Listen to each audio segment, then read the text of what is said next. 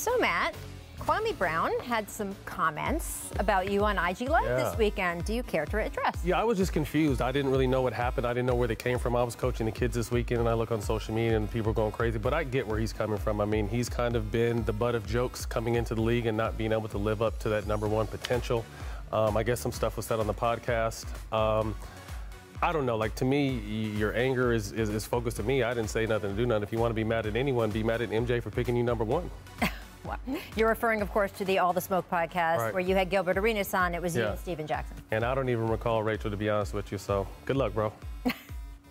I got nothing.